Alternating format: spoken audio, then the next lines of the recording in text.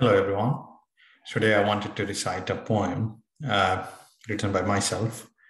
It's called the If poem for academicians.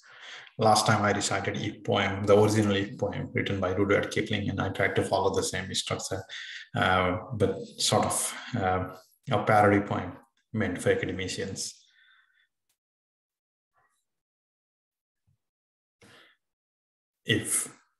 If you can keep your confidence when reviewers about you are mocking your paper and sending it back to you, if you can trust yourself when the reviewers doubt you, but keep your cool and submit a major revision too. If you can wait and not be tired by waiting or being rejected, don't reject others on purpose. Or being revised, don't give way to hating, and yet don't look too wise nor talk too pompous. If you can get grants and not make grants your pride, if you can publish and not make publications your aim, if you can meet with acceptance and rejection tide and treat those two imposters just the same, if you can bear to see the manuscript you have written criticized by reviewers to belittle you into a fool, or watch the comments on the work you gave a life to rude and stern, and yet thank them, submit a revision and maintain your cool.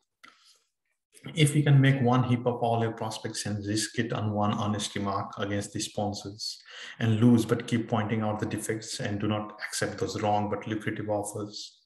If you can force your heart and nerve and sinew to keep telling the truth no matter what, and not be tempted by the significant p-value, but report the true effect undistorted by stat.